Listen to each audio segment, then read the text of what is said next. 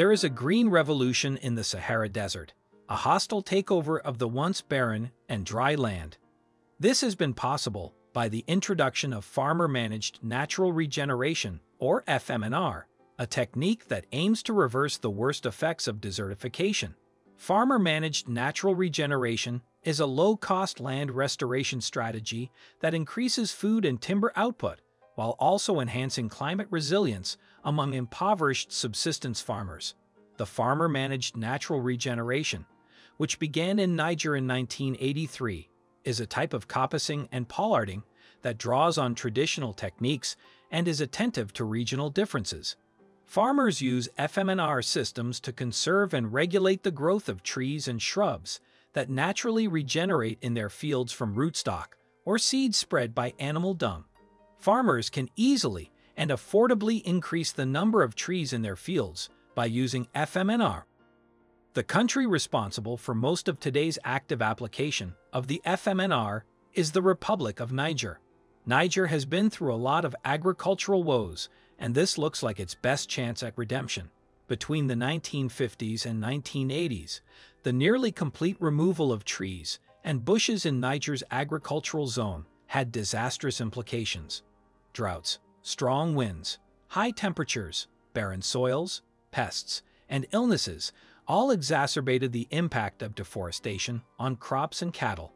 These issues, when combined with high population increase and poverty, resulted in chronic hunger and occasional acute famine. In 1981, the entire country was suffering from significant environmental degradation. An already difficult landscape was transforming into a desert, and people were under extreme stress. Gathering low-quality firewood and building supplies took up an increasing amount of time. Women had to trek for miles to gather little branches and millet stalks, and even cattle and goat excrement was used as fuel. This lowered the amount of fodder available for cattle and the amount of manure that could be used as fertilizer. People would dig up the roots of the few surviving protected trees in the dead of night. Crops were affected by 60 to 70 km/h gusts and stressed by higher temperatures and reduced humidity without the protection of trees. Crops were also harmed by sandblasting and burying during windstorms. In some cases, farmers had to replant crops up to 8 times in one season. Crop damage was severe, and natural pest predators had vanished along with the trees. Traditional reforestation methods, such as cultivating tree seedlings in nurseries and putting them out, have failed. The adoption of farmer-managed natural regeneration was sluggish at first. A few people attempted it, but were mocked. The F.M.N.R protected trees were frequently chopped down and stolen. Following extensive radio coverage of deforestation in the Marathi region of the country in 1984, a shift in thinking occurred. This was followed by a severe drought and famine across the country, reinforcing the link in people's thoughts. Communities were compelled to practice F.M.N.R on their farmland during the famine, and as part of a food-for-work scheme, people in an entire district were leaving trees on their farms for the first time. A total of 500,000 trees were saved. Many individuals were surprised to discover that their crops thrived under the shade of the trees. Having excess wood for domestic use and sale helped everyone. Unfortunately, nearly 2/3 of the trees were cut down when the Food for Work program ended.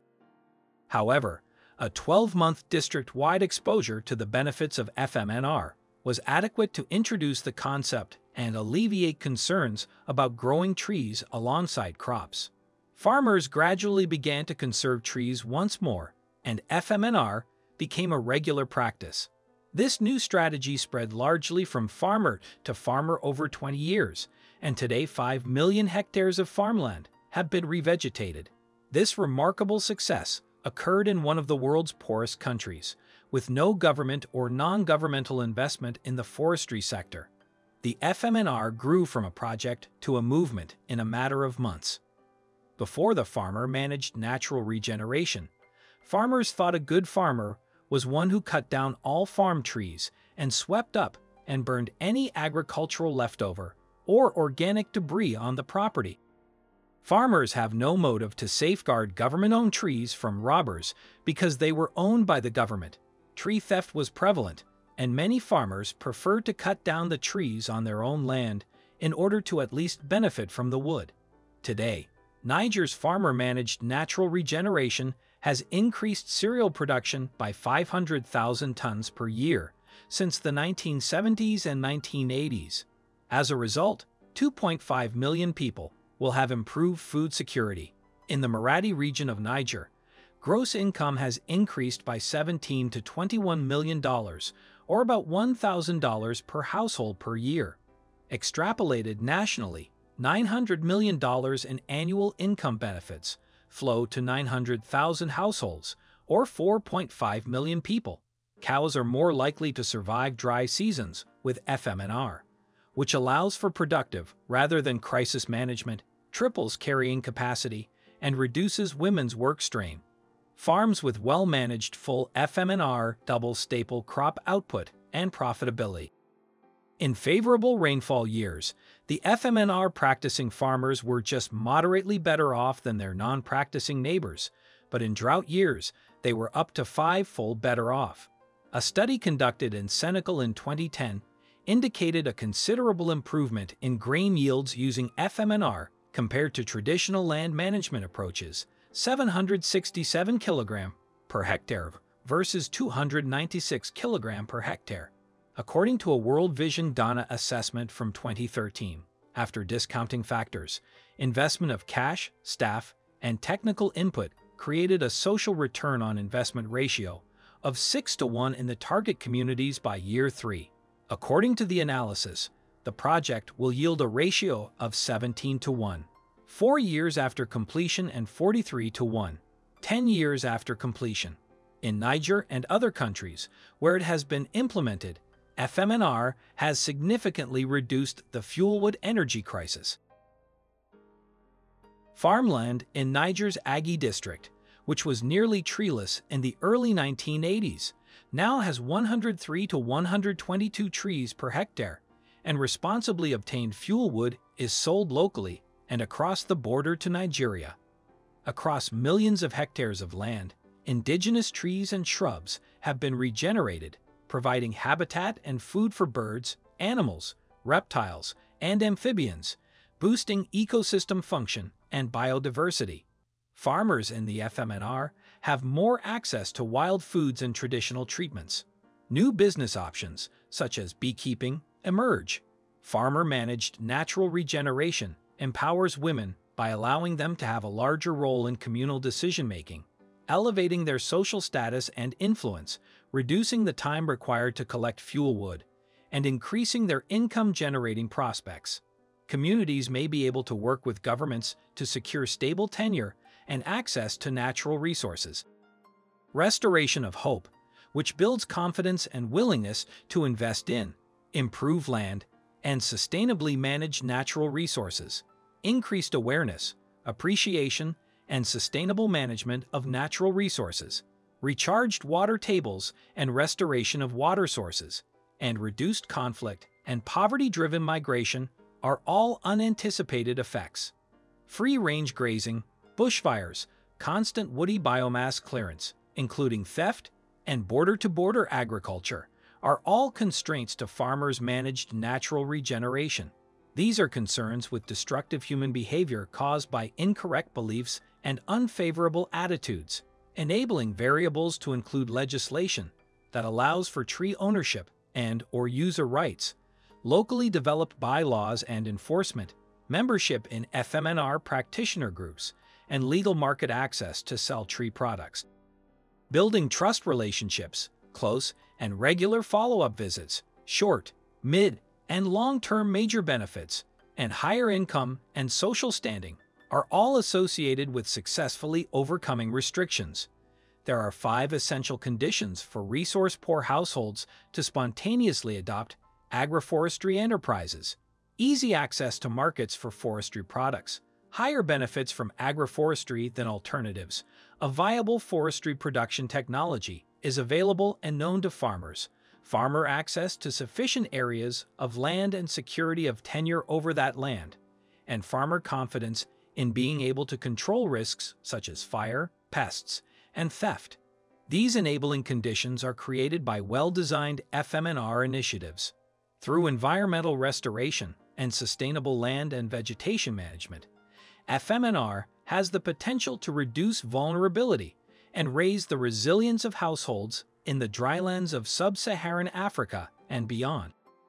The F.M.N.R. helps smallholder farmers improve their livelihoods while also helping climate change mitigation and adaptation.